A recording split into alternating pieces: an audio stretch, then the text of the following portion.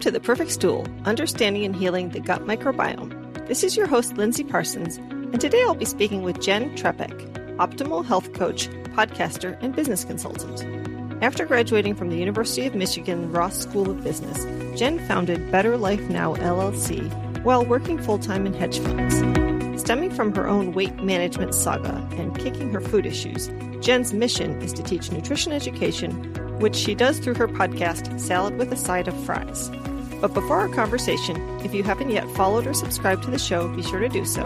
And if you want to get transcripts of the podcast, hop over to my website, highdeserthealthcoaching.com, and sign up for my newsletter.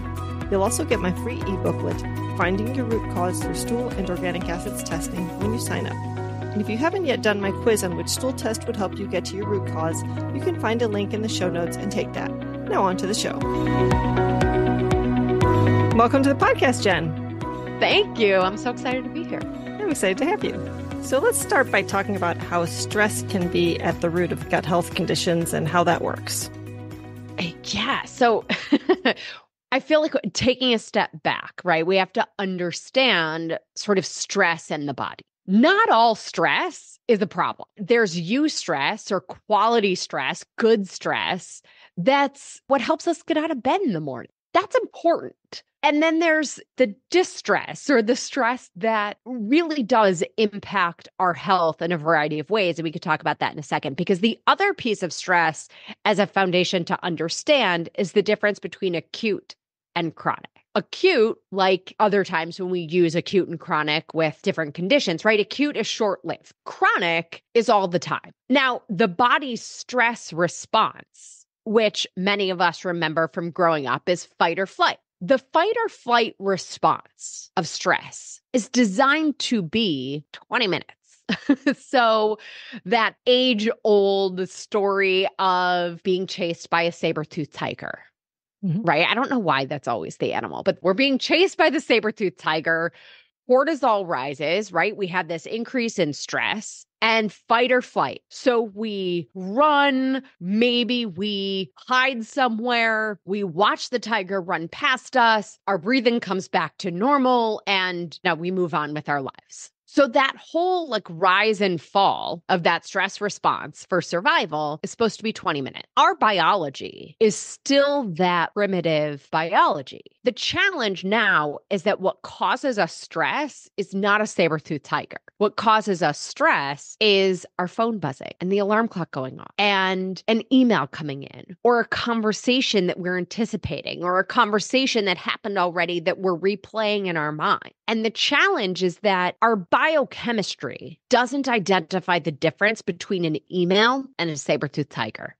And so this stress response that was designed to be 20 minutes, right? Acute is now chronic. Okay. So let's also take a second to think about what happens in that stress response, because in that caveman primitive biology of the rise and fall of the cortisol for survival, because survival is the primary concern, any body function that does not contribute to survival in that moment essentially turns off. So what are those things? Well, our hair and our nails don't grow, because who cares if you have hair and nails if you're not going to live the next 10 minutes? Our reproductive system turns off. Our metabolism turns off and our digestive system turns off. That gets to the heart of what you talk about all the time in terms of gut health. So while there are other systems and functions that turn off, the primary piece to understand here is that when we're in that stress response, these other body systems turn off because they're not critical to survival, which is fine if it's 20 minutes. It's not fine when it's all the time. Therein lies a lot of the things that people are probably experiencing related to stress. We have bloating, we have gastric upset, we have weight gain, we have all of these elements that can be really frustrating. We have that brain fog because all of these things that would support those proper functions, right? Even our immune system turns off. So maybe you're getting sick all the time, or you're easily susceptible to that common cold or the flu going around. So a lot of these challenges that we don't necessarily connect to stress really are connected to stress. Yeah, well, no, it got me thinking about a lot of things like Well, so I schedule in my day a time to check email each day. Yep. On a Monday, I schedule in, I think, like an hour. Every other day, I schedule in half an hour. And I try and make a point, unless I have to send an email, of not checking email in between. I imagine there's a number of other tricks to keep yourself from getting stressed out about those sorts of things. Although I have to say, there is this like panic when I look and I see 50 emails. Of course, 45 of them are complete junk and I can just delete. But I see the 50 emails and I don't know what's in there. And there's this anxiety that immediately comes. Right. Well, and the truth is, if only it was just email, yeah, we could probably figure that out. Right. I mean, it's every text message, every time the phone buzzes and there's an alert. We don't know what it is. That unknown in the brain creating possibilities of what it could be triggers the stress response. Our alarm clock going off, for most of us, the way an alarm clock goes off creates a stress response versus the caveman biology of the increase in cortisol waking us up for the morning. Yeah. The natural increase in cortisol. The trick to all of it is to do some of the things, we can go through a bunch, similar to what you did, right? You created a structure to minimize those hits. Mm-hmm. The other thing that we want to do is to create structure and symptoms that send signals to the body that the stressor has passed. We'll go through those in a second. The other thing that I want to say on this is also to recognize that even when you don't feel stressed, the body is having a physiological stress response, whether we realize it or not. And when we don't do the things that actually complete the stress response, that sort of bring us back down the mountain of that cortisol rise and fall, it's almost like the body gets stuck at this peak. And then we're sort of building and building and building. And every time something happens, it's adding to this iceberg.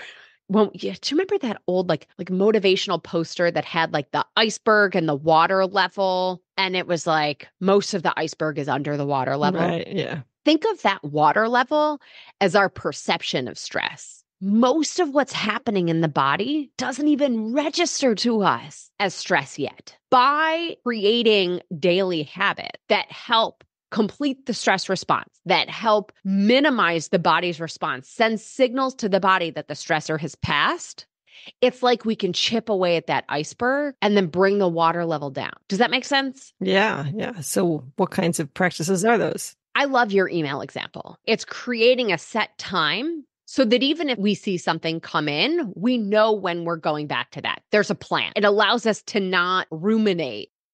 Regular relaxation exercises. That might be yoga. For me, yoga was never my thing. But you know what else works? Laughing, right? Laughing sends a signal to the body that it's safe, that the stressor has passed. Deep breathing sends a physiological signal to the body that the stressor has passed. So think about it, right? Like if we go back to that saber-toothed tiger thing. When we're running from the saber-toothed tiger, our breath is in the chest, right? It's pretty shallow. Think about like that panting when you're running. And then when the tiger has passed, what happens? Our breathing slows down. Our heart rate slows down. The exhale becomes longer than the inhale. So if we can breathe in such a way that it slows down our heart rate, that it slows down our breath, where the exhale is longer than the inhale, it's a chemical signal to the body that the stressor has passed, that we are safe, and that we're good. Similar to that, actually, gratitude. Complimenting someone else sends signals to the body that we're safe. Because if we're able to think about someone else, right, and not focus on ourselves, that only happens when our lives are not in danger. If our life was in danger, we'd only be thinking about our own survival. So little things that we can do. Regular activity helps complete that stress cycle. We have that rise and then the fall. My old Pilates instructor, and old in every way, former, and because she was an original student of Joseph Pilates. So she's like older than God. One of the things she told me, and I don't know if this is true, but she said it, so I believe her, is that the phrase working out came from the idea that we were working the stress out of the body. Again, I don't know if it's true, but I like it, so I'm going with it.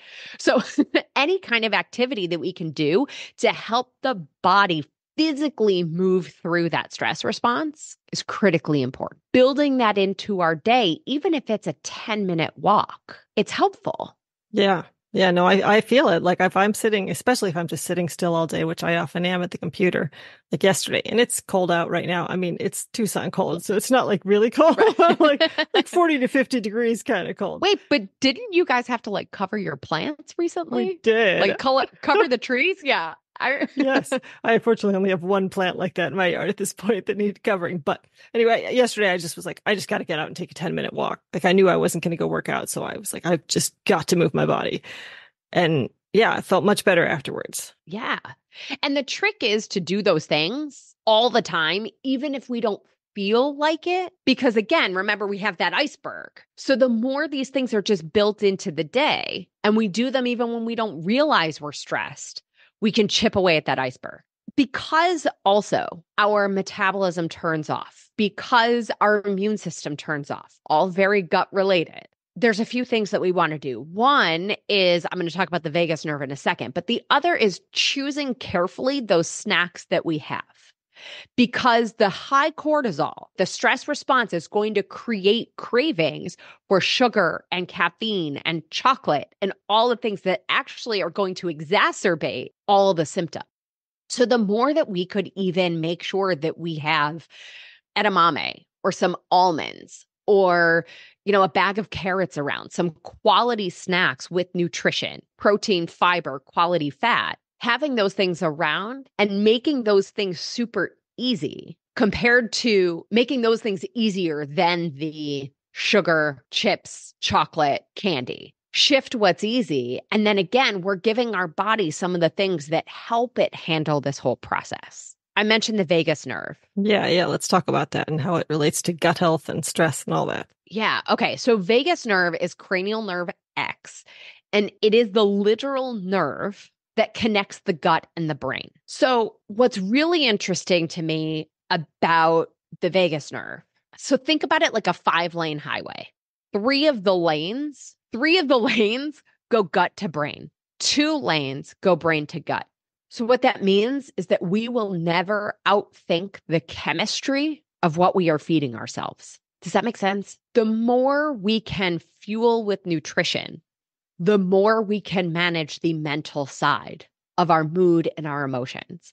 The more we actually have balanced blood sugar, the more we can use the prefrontal cortex of the brain and not end up in the back of the brain that is all fight or flight. It's also why it can feel nearly impossible to outthink the cravings that we're having.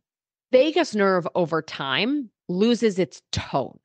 So what we want to do is help stimulate or tone the vagus nerve to strengthen it. And then we're strengthening that connection and that communication. One of the best ways to do that is going back to that breathing thing. Any kind of conscious, slow breathing stimulates the vagus nerve. Humming, even talking, but humming even more than talking because it's more constant than talking. But when you hum, that vibration of the vocal cords stimulates the vagus nerve as it passes right by there. It's called the Valsalva maneuver, but nobody ever knows the name of it. But it's the thing that you do when you travel and you were on an airplane and your ears are plugged, where you sort of plug your nose, close your mouth, and kind of like breathe out gently. We want to do that. But that Valsalva maneuver, it's what it's called, stimulates the vagus nerve. So you could do that a couple times. Exercise stimulates the vagus nerve. Again, going back to why we want to build these things into our everyday. The diving reflex. So this is when you would put your face in like ice water for a few seconds and then, come up and take a breath. But you could do that a couple times. Which is also a good way to boost your dopamine. Exactly. Yes. And then the other one, and this might be my favorite, is human connection. Human connection lowers stress, right? Human connection, relationships is one of the things that all the blue zones have in common, right? The parts of the world where people live the longest. And why? Because human connection creates purpose and helps us manage stress. It's why we like to vent to someone. That phrase, misery loves company? It's actually human nature. We want to share it. Sharing it can help us get rid of it. So maybe you're sharing it with a journal just to get it out of your head. But for that vagus nerve activation, hugging someone, really helpful. Having a conversation, like, again, it almost goes back to what we were talking about too, as far as complimenting someone. If we can get out of ourselves, it helps us too. Mm-hmm. So there are all these tools that we can use. The trick is to have enough of them in your tool belt and then have systems or things in place so that you actually do them. Do you have unspecified gut health issues and haven't gotten tested yet? Or diagnosed SIBO, IBS, IBD, or Candida? My newest supplement, serum bovine immunoglobulin, or SBI powder, may be the perfect thing to try. In a randomized, double-blind, placebo-controlled study of adults with IBS-D or IBS with diarrhea, GI symptoms including loose stools, hard stools, flatulence, and incomplete evacuation were significantly improved with a 5-gram-a-day dose of SBIs after 6 weeks, and abdominal pain, bloating, and urgency were also significantly decreased after 6 weeks of use at a dose of 10 grams a day of SBI powder. It's basically the immune system of a cow derived from plasma and made into a powder, so it binds and neutralizes a wide array of pathogenic bacteria and fungi and carries them out with your stool without hurting your beneficial microbes, like antibiotics or even strong antimicrobial herbs will. It's also been shown to decrease intestinal permeability, decrease fat in the stool, increase the absorption and utilization of nutrients, and increase lean body mass.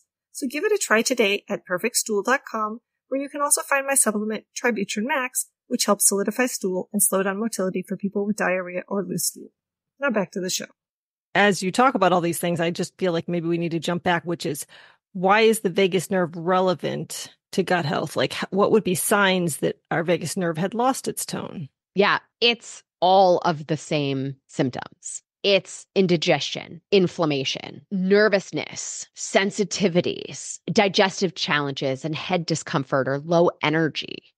Maybe you feel like you're sort of constantly worrying, or you have that brain fog. There's a combination of things, sometimes hard to decipher what's stress and what's vagus nerve. But if we're always trying to mentally push our way through, and we recognize that the vagus nerve communication is primarily starting in the gut, it means that the gut discomfort is creating the mental stress or contributing to or exacerbating that mental stress and all the fatigue and the mental slowness or the poor judgment or the mood challenges that we often feel, that emotional eating sometimes. The beauty of all of this is that the solution for one thing is the same solution as the others. And that makes it a lot easier. We don't have to say, oh, well, I have to do this thing for the vagus nerve. I have to do this thing for stress. It's all going to be the same thing. Even the foods that we're choosing to keep our blood sugar balanced, to keep our gut functioning well, having fiber-rich foods, right? Your pre, pro, and peribiotics. All of that is contributing to the overall health. And when we can turn on rest and digest rather than fight or flight, everything improves. So one of the key ways to build this into the day, right, is figure out when we're going to do it. So I love to do that deep breathing exercise. So breathing from the diaphragm. So your lungs expanding like an accordion, side to side with the inhale and the exhale. Breathing into the diaphragm is that the lungs expanding like an accordion, slowing down the breath, having that exhale longer than the inhale. If we can do that before we eat anything, 3 deep breaths before we eat, turns off fight or flight, turns on rest or digest. Yeah. It allows us to build it into our day. And what better time than before we eat something to turn on rest and digest. And then we're going to have that improved gut function. And if the fuel that we're giving ourselves has nutrition, then we're going to have improved blood sugar and improved immune health and improved vagus nerve function, improved cognitive function. Because remember, that communication is going to go gut to brain. Yeah, no, that's one of my favorite tricks too. Like sometimes you're just running, and then you sit down at the table and you're just like, oh, and then I'm like, okay, it's time to do a couple more of those. Exactly. Like 3 of those. Exactly. If you can do the 10 minutes of walking after you eat. Mm-hmm.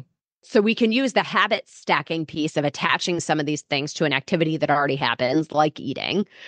The other thing, I know you're going to ask a question, but the other thing I want to give everybody to help make sure this happens is I'm a big fan of a Post-it note. Okay. You might need a few copies of this Post-it note. Okay, so on your Post-it note, maybe you're writing down some of these vagus nerve exercises. Maybe you're writing down some of the things that you really enjoy doing that you feel like you never have time to do. Maybe it's read a book or listen to a certain song. Maybe there's a song that like you hear it and you're going to dance it out to that song. On your Post-it, write that song. So then we put a copy of the Post-it where we're going to run into it in those moments of stress. So maybe there's one on your computer screen at work. I used to have one in my coat pocket. I used to work in hedge funds. And when I left the office every day and I put my hands in my coat pocket, the Post-it would be there. And it would remind me of something I could do to get rid of the stress of the day. So even if I was just humming while I walked, it was helpful. So we can have the Post-it remind us of the options of things that we can try to do when we're feeling stressed. And even when we're not necessarily noticing that we feel stressed. But then we run into the Post-it and it reminds us, because I think one of the challenges to even remember these things in the moment. I have a client who actually put a Post-it on top of the pint of ice cream so that when she went to go reach for it, the Post-it could remind her of other things to do. I used to put one also on my coffee table so that when I would be tempted to maybe do something, the Post-it's there is going to remind me of options other than watching TV that might stimulate the stress rather than deactivate. I'm sorry, you were going to ask a question before. Yeah, no problem. I've heard about studies where if your perception of stress is like that, oh, I'm so stressed out all the time, everything stresses me out, versus these are stressors that help me work well and efficiently, and I perform well under stress and I get a lot done, that whole perception completely changes whether that stress has a negative impact on you. Have you heard about those studies?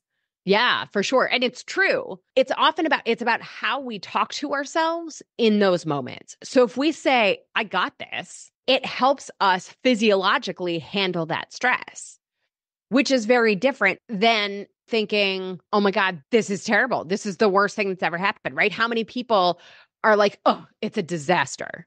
Like, is it really a disaster? Actually calling it that creates more of a response in the body because the body says, oh, disaster, life in danger, versus I got this. I can handle this. You're exactly right. We can actually change that physiological response because our perception creates the reality in the body. I literally had a moment just like that today. I was trying to get something notarized. Went to the bank. They said their notary was too busy. Dragging somebody else with me too. Then I go to they call ahead to one bank, second place. They say they don't have a notary there, even though we called ahead. And then I'm just like, this is ridiculous. Like I'm starting to just get totally pissed off. And I'm like, okay, Lindsay, this is maybe a delay of 20 minutes. It's just 20 minutes. Like, what are you worried about? You've got the time. And I'd totally changed that narrative and how I felt about it because I decided to just stop right there. Right. And notice, I would bet when that happened and you talked yourself through it, your heart rate came down. I assume so. Instead of being so frustrated, and instead of being so frustrated and anxious and sort of rushing, your whole being is slowed down. And you recognize the 20 minutes isn't going to make or break my day and I'm going to be fine. Yeah. That's like that rise and fall of the cortisol of, oh my God, my life is in danger. Wait a minute. No, it's not. I'm actually fine. Yeah. I love that. Good point. So moving on to another topic, weight loss. Yeah. I know that lots of people struggling with weight loss turn to a ketogenic diet, and they also sometimes even go so far as carnivore, often because of gut health issues as well, or food sensitivities. So why do you think keto isn't the answer, at least in the weight loss scenario? Yeah, so I'm a big fan of doing things that will allow us to live that way forever. Keto is incredibly unforgiving. Mm-hmm. So the objective of keto is to put your body in a state of ketosis, where it is burning ketones, burning fat as fuel, rather than carbohydrates. It's not the kind of thing that's easy to create in the body. So in order to create a state of ketosis in the body, we absolutely have to be perfect. And I don't know about you or anybody else, but I have lived enough of my life striving for perfection, and that didn't work out so well for me, right? That created a whole lot of other stress. So it's not something that allows for birthdays, doesn't allow for enjoying some bread, because The way to put your body into a state of ketosis is to eliminate all these carbohydrates, essentially, right? Deprive your body of carbohydrates, its preferred fuel, and force your body to use fat. It is difficult to get into that state. So you have to be consistent in that elimination of carbohydrates long enough to enter a state of ketosis. And by the way, once you have some carbohydrates, it's going to knock you out. A lot of times what happens is that people then start adding massive amounts of fat in an effort to enjoy some carbohydrates without knocking them out of ketosis. And a lot of those sources of fat are not our most healthful sources of fat. They're also in quantities that then aren't necessarily so healthful for other systems. I also think keto and burning ketones creates byproduct in the body that has to be detoxified. And so long term, we actually do see some challenges for people, like unless we're using it to manage a disease state, which is what it was originally designed for, right? We don't want to stay in a state of ketosis long term. It creates other challenges for the body. So I'm a big fan of removing the fat in a way that we can sustain and maintain. So if somebody was doing keto and your plan is to be on keto forever, recognize that it's incredibly unforgiving. And you're probably, at least, in my experience, feel like you're always starting over and you're always flunking. Oh, I messed up. Rather than creating a plan that allows for burning fat as fuel without having to be in a state of ketosis, and that allows for birthdays and celebrations and holidays and all the things that we enjoy in life to help us find a little bit more of that balance. I've done keto for all of, I think, a month once. And I think for that month, I was able to mostly stick to it. Sometimes my carbs went up a little higher, but I think I still stay in the ketogenic state because I'm someone who needs a lot of carbs to fuel me in general. But I think for some people, a couple weeks, a couple times a year, okay, maybe, but there's a lot of people. I think this is one where you have to know yourself too, to say, am I going to come out of something that's super restrictive in that way and maybe boomerang the other direction? And if that's our tendency, then I would say that's maybe not our best choice, at least in this moment.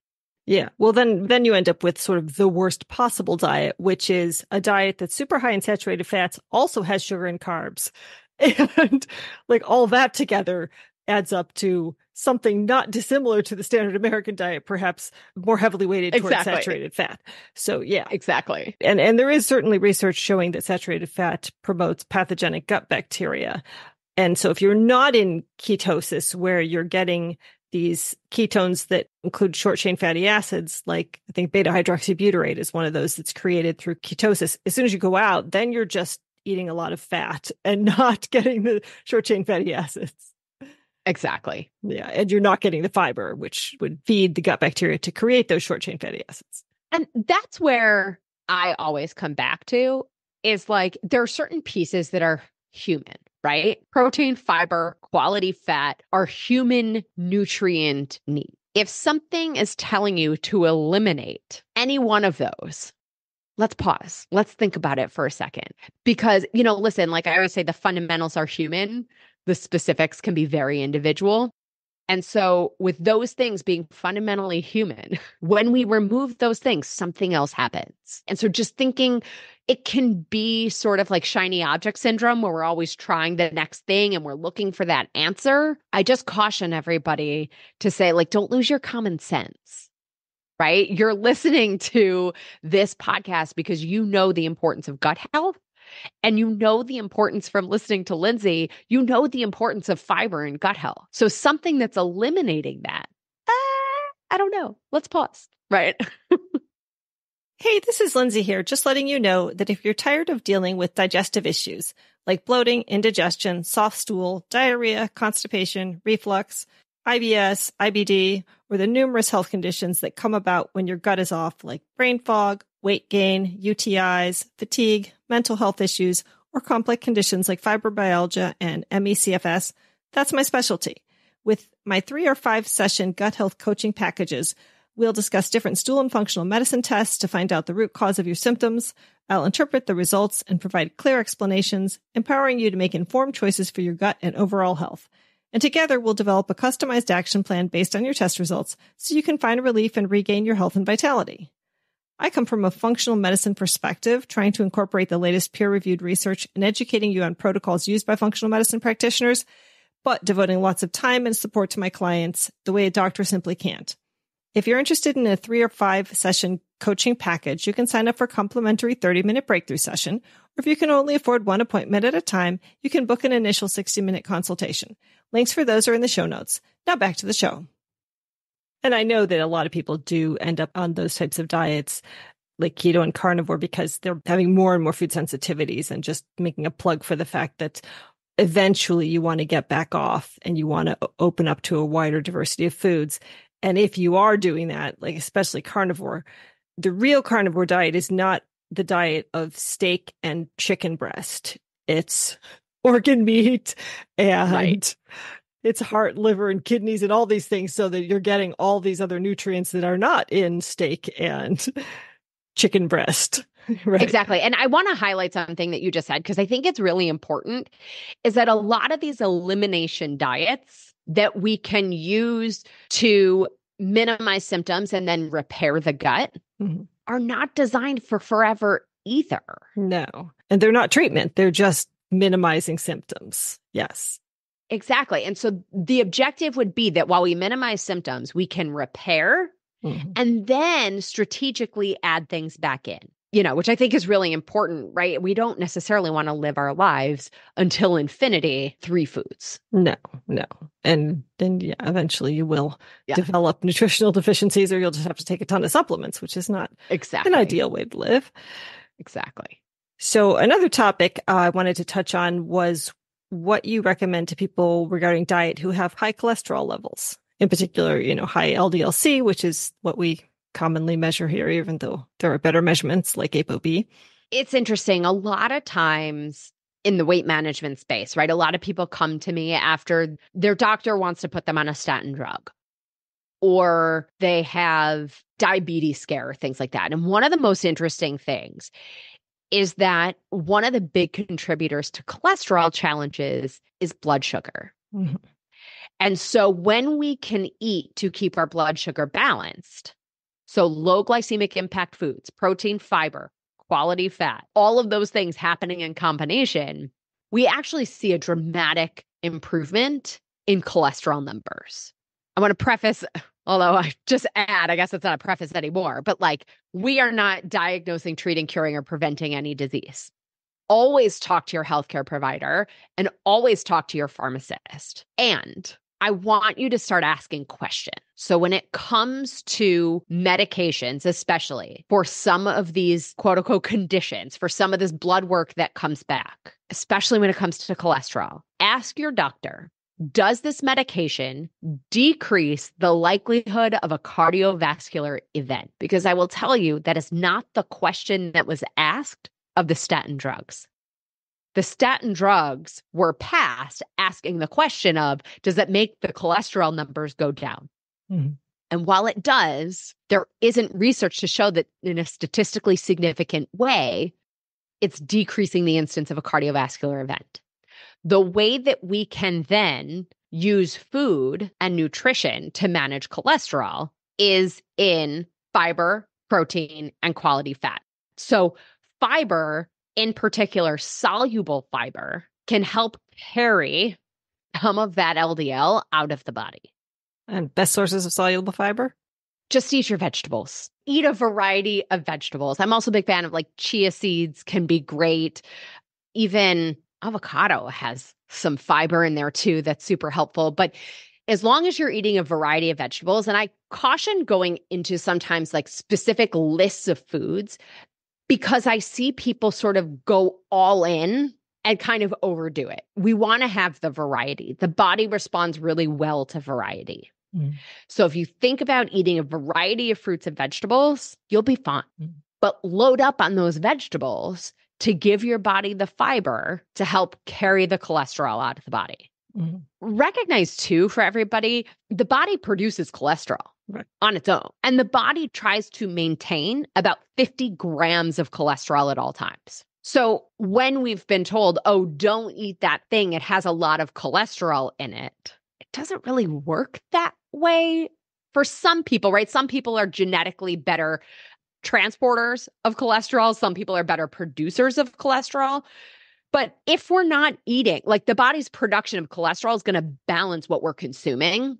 It's not like, oh, our body's producing 50 grams of cholesterol at all times, no matter what. We don't necessarily have to be afraid of egg yolks. What I would say is that a runny egg yolk is better for us than a solid egg yolk. I'd never heard that. Unsaturated fats are a liquid at room temperature. Mm-hmm. Saturated fats are a solid at room temperature. When we cook that egg yolk, we turn it from a liquid into a solid, and then our body has to process it. So I'm a big fan of runny egg yolks. You could certainly do the egg white. I grew up on egg whites because my dad was always on some sort of diet. So now I don't even have a taste for whole eggs. But so many nutrients in the yolk. Right, there are.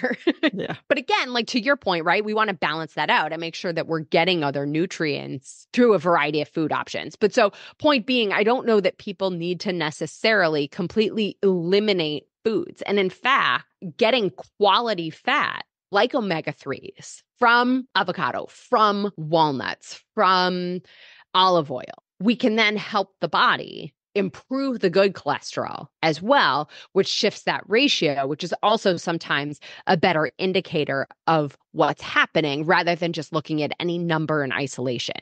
The one thing I will caution some people with is a lot of the coconut products. So a lot of the coconut products, which again are in a lot of the keto things, they're in a lot of the, especially if we're looking at some of the plant-based things, right? So coconut products have, taken over by storm. And while coconut can be quality fat, it is a saturated fat. And the saturated fat can actually sit in the insulin receptor sites and create an increase in blood sugar, which for anybody who is looking at managing blood sugar and for people looking at managing cholesterol, we want to keep an eye on that blood sugar because a lot of times it's not so much the lipid that's a challenge. It's basically the sugar-coated lipids in the blood because that sugar scuffs the lining of our arteries. And then that's where the lipids can get stuck. Mm-hmm. And then we have the shrinking of the artery in terms of the area that blood can pass through. Mm-hmm.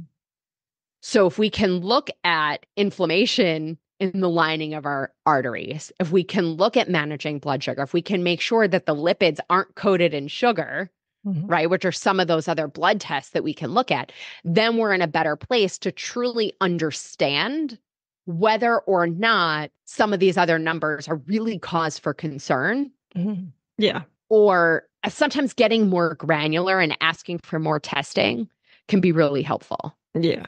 No, back to the original point related to cholesterol and blood sugar, one of the first clients I had who was seeing me for weight loss and also for autoimmune disease for Hashimoto's, she had high cholesterol and was quite worried about it. And, we were going to start by just dealing with diet and making changes related to that. And maybe there was a supplement or two, perhaps. But in any case, as soon as her sugar went down, sugar consumption went down, her cholesterol came right down. Yep. And it became sort of a non-issue. So that was a strong demo to me for the future. Absolutely. And I see it all the time with my clients, right? We actually just did this with my dad, that we were able to bring both his cholesterol and his blood sugar numbers into quote unquote normal ranges strictly through nutrition and activity.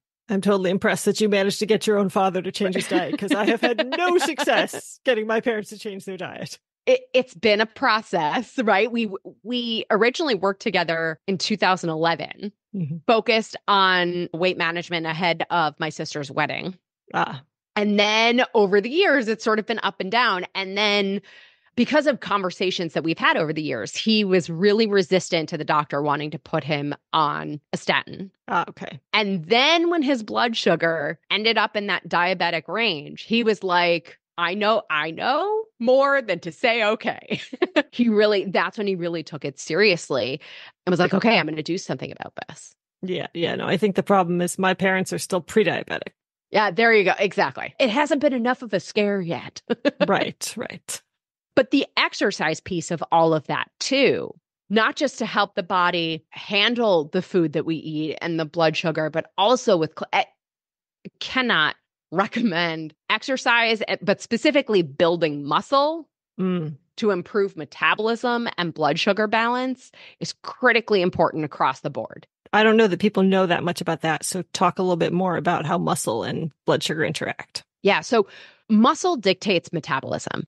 Muscle is metabolically active. Muscle burns fuel even when it's not being used in the moment. So having more lean muscle mass on the body increases what we call the basal metabolic rate, the amount of fuel the body uses all the time, even at rest. Mm-hmm. Laying on the couch all day, sleeping, great. Your body is going to need more than if you had less muscle. The more muscle we have, the more fuel we're burning, which is, right, what's going around through our blood vessels as blood sugar, essentially, right, for sort of a basic way of thinking about it. So our body is going to use that fuel. And when our body uses all the carbohydrates as fuel, our body can then turn protein into fuel and can turn fat into fuel. So the more muscle mass we have, the better our overall health. And it sort of snowballs into all these other things that, we've talked about already. And now I will say there is such a thing as morbidly fit, where we have so much muscle and so little body fat, but most of us are fine. Most of us aren't going to get to that place. And most of us would be served by increasing our lean muscle mass, which means pick up heavy things and put them back down. Right? You can use your own body weight too to build muscle, but muscle dictates metabolism. And the more muscle we have, the more fuel we're burning, the more we're using all of that fuel that we're giving our body. Yeah. I just want to put a pitch in for weightlifting because maybe earlier in my life did it for a little bit, but I wasn't a member of a gym for many years. And then all the other avenues for exercise were depleted. Like it was winter. I couldn't use my pool. I had sciatica. I could barely walk. So it was just like the only thing I could do was go to the gym and swim. So I joined the gym. Then I decided to start weightlifting because somebody offered me a free trainer for a month, a virtual trainer, and they were going to advertise on the podcast and never followed up with that. So anyway, I got the free routine started from this trainer. So it wasn't, it wouldn't have been expensive if I'd hired a trainer to write a routine for me, and have been doing it ever since. And sure enough, like after getting that weight routine going, I lost like 5 pounds. That's just stayed off. And it just feels so good to be stronger. Like I just feel great about, like, now I'm going to pick up a bag. I'm like, I'm strong. I can pick that up. And it just feels really good. And, I'm 54 years old. So, and I'm stronger than I've ever been. Exactly. More energy. Yeah. Yeah. Yeah, for sure. And I think it's one of the things that, especially when it comes to weight management, is really confusing when we look at the scale. When we cut out whole food groups, dramatically cut calories, right? A lot of the things that we've typically been taught for how to, quote unquote, lose weight, it makes the number on the scale go down for a finite period of time. And then the scale stops moving and we get frustrated and we go back to old eating habits and the pounds start to come back on, the scale starts to go back up. What happens when we dramatically cut calories, when we abide by that eat less, move more, right? When we focus a lot on, frankly, cardio exercise as our primary source of activity and cut out all those food groups and do all those food things that aren't sustainable. A lot of what the body is losing is water, muscle, and bone. So the number on the scale goes down, but we're losing that metabolically active muscle. We think we're doing great because the number on the scale is moving in the direction that we want it to. But then it stops moving because our body starts to go, oh, survival, right? Hold on a minute. Then the food plan that we had wasn't designed to be sustainable. And we're frustrated because the scale stopped moving. So we go back to old eating habits. Now we're eating more and likely less nutritious food. And we have less muscle on the body to be burning that extra fuel. And we gain the weight back, but we gain it back as fat. So what can happen over time as we yo-yo, anybody else in the diet world, right? We yo-yo. We lose it as water, muscle, and bone, gain it back as fat. lose it as water, muscle, and bone, gain it back as fat. So over time, even if we end up at the same number on the scale as we've been before, by body composition, we can be fatter at that same number. If you walk away from this with nothing else, get a scale that measures body fat percentage. That's the number that we want to improve. That's the number that we want to decrease. And the more muscle we have, the more that body fat percent will come down because that muscle is metabolically active. We want to increase the muscle mass and decrease the fat mass in the body. Well, we're running out of time, but I just want to quickly ask, is there a division of macros that you recommend? This is really very personal. I once did a diet a million years ago that was a 40-30-30, 40% carbs, 30% protein, 30% fat. Personally, I am better with more protein. It's really individual. The guidelines that I say to everybody is instead of counting macros, because also in my old diet days of counting anything makes me a little nutty. I'm not a big measuring person. I'll use my hands. Every time we eat, we're having protein and fiber. Protein is clean, lean protein, whatever you want that to be. Fiber is vegetables and sometimes fruit. A serving of protein for a woman at a meal is like 4 to 6 ounces. A man is 6 to 8 ounces.